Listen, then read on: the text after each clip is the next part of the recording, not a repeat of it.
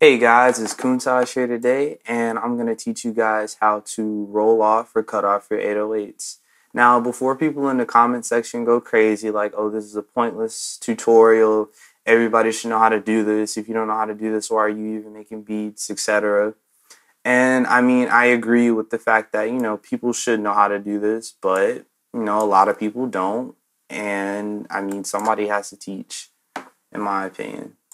And I know a lot of newer producers don't know how to do that. I go on SoundCloud sometimes. I'll hear some really crazy beats, but then the 808 will drop, and I'm just like, you don't hear the bleeding?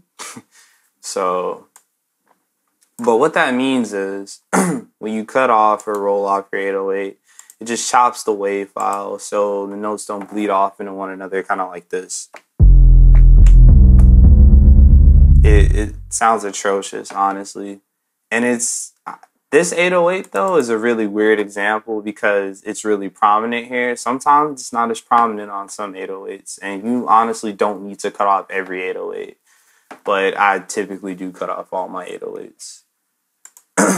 But I have this beat here that I had already made. I already have a bass line for it too, so I'm probably just gonna paste that in for time's sake. But basically it's gonna be like an intro. It has like a synth bass breakdown, and then there's gonna be a beat drop with an 808. So I'll play it.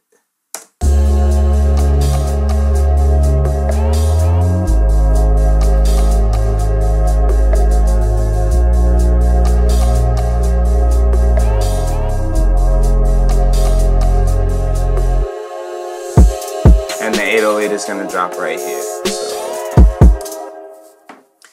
And now what I'm going to do is I'm going to paste this 808 pattern I already had in. I'm going to paste it back in. Now I'm going to play it without cutting it. Just, to really emphasize how crucial it is that your 808s do not bleed.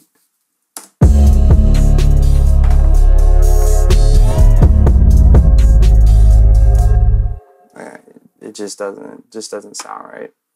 Now there's two methods of doing this. One method is right-clicking the channel of your 808, and you can cut it itself. That's an easier way. It takes about 2 seconds to do. Now, this one I'm not too big a fan of because I think at some point you still have to, manually chop it on the piano roll a certain way. No, see, it still does it even with that. So not really my preferred method, but it's one method. And like I said earlier, some work for some 808s, some are different with other 808s. But what I typically do is I'll open the channel up. It usually puts it here, but you're going to click the envelope / instrument settings window. You're going to pull the attack back, not all the way back though, just leave it out a little bit. Or you can play with it how you want for taste. I always leave it back a little. And then the whole time I drag this one to the right, bring the decay time all the way down to the left, the sustain. You can either bring it down or put it up. It doesn't really matter. Or actually, I'm pretty sure I'm supposed to bring it down. And then bring the release back. So now it's like really crisp and like really short. So how I want it to be. And honestly, that's really all there is to it. Very short, very painless process, very simple. And remember to like, comment, subscribe to the InternetMoney channel. And thank you for watching.